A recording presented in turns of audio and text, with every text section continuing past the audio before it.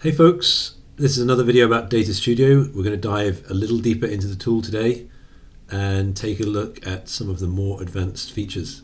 So this is to accompany my blog post, 6 advanced features, and we're going to be looking at things like filtering and data sources and creating calculated fields.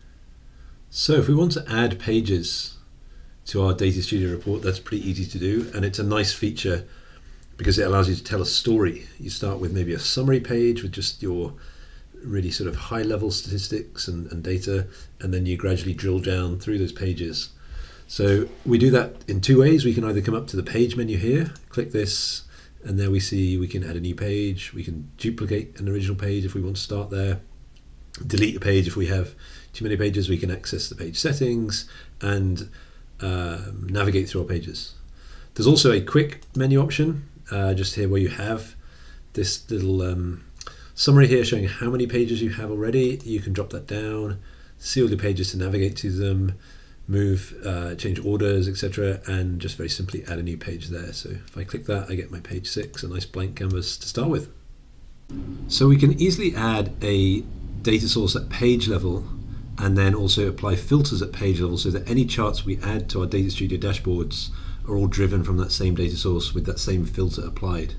So that's super useful and quick when you know you want to pre-filter that data before you start displaying it. So we'll show an example here of how to just bring in mobile only data from our Google Analytics account. So I've navigated to the current page settings, which you can find in the page menu, current page settings, and also by right-clicking in your canvas. I'm going to select a data source. I'm going to select my web data. That now applies to the whole page. I'm going to add a filter, include, and we choose the dimension we want. So we'll search for device category. Equals, we'll leave that as it is, and I'll type in mobile here. So that will now filter to mobile, and we'll give it a good descriptive name, which is always a good practice. Mobile filter page level. Sorry.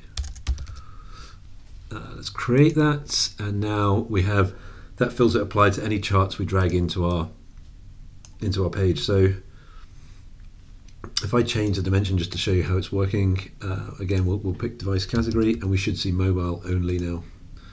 And there we go, it's displaying mobile only data on our page.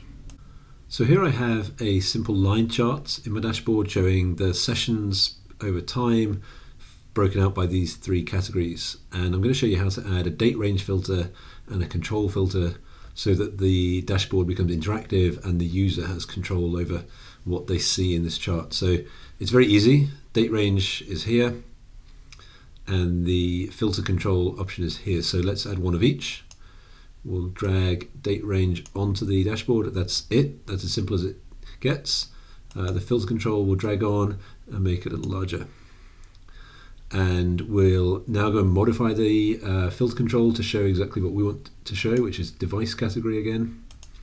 So I come and find device category, and now you can see it's given me that those options there. And I will probably get rid of the show values in this case because I'm not so interested in that.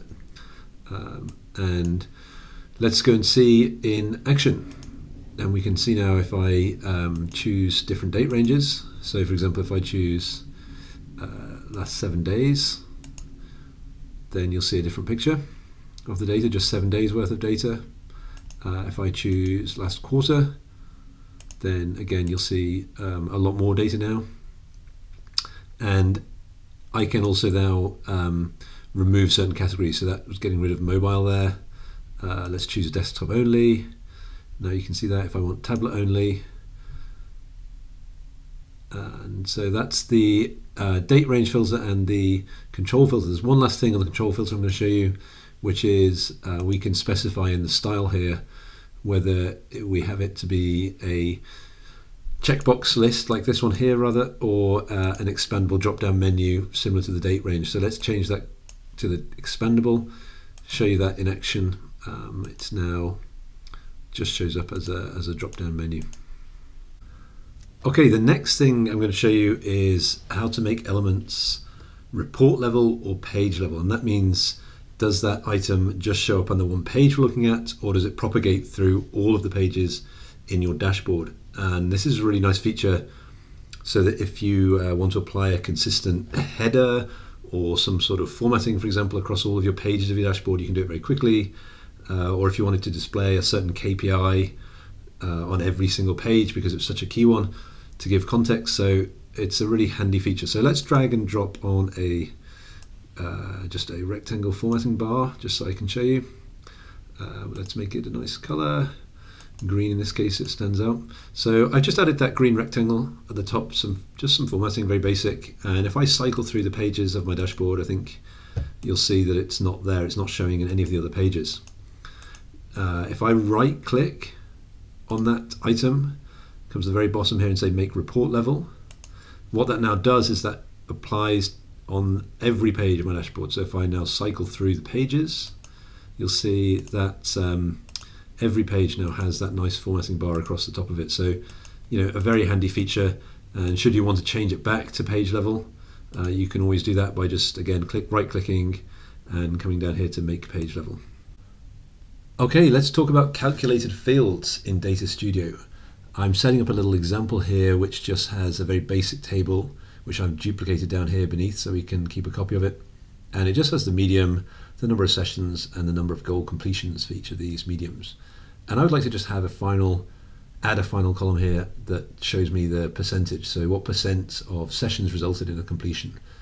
And I'll also just show you how to convert all of these medium strings, so these text values, to uppercase, just to make it look a little neater and just to show you how that works. So let's click on the table here, bring up table properties, come to data source and click on this pen that's next to the data source, which allows us to edit it.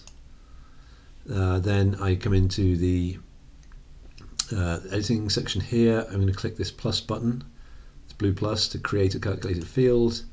And we're going to call this goals to sessions ratio. It's given an ID by Google by default. You can change it if you want, but that's fine to leave it as the default.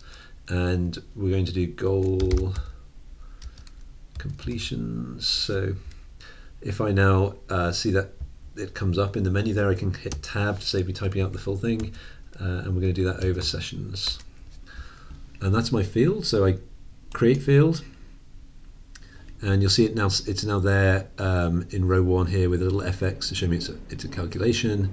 And lastly, I want to change this data type from number to a percent, because I know that it's a percentage. So I click percent and I click done, and then we can now add that metric into my table here. So I'm going to search for it first. I call it goal to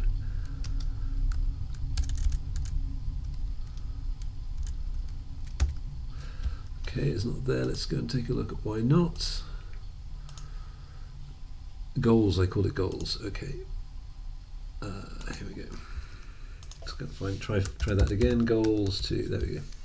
So goals to session ratio, and there it is. It's now added that column for me to show me what percentage of the sessions resulted in a goal completion, which gives me a little indication of the quality of each medium.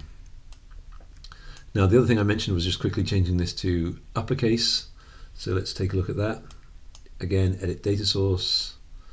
I'm going to add a custom field. We'll call this uppercase medium. And the formula this time is just the formula upper and then medium. And click create field. And then again, you see that it's there as a text type, which is fine in my fields list now. So I click done, click medium here to change it, and let's type in upper case medium. And you see now that it's changed all of the text to uppercase, and you can see that compared to the original down here where it was all still lowercase. So in a very brief little example there, that's calculated fields in Data Studio.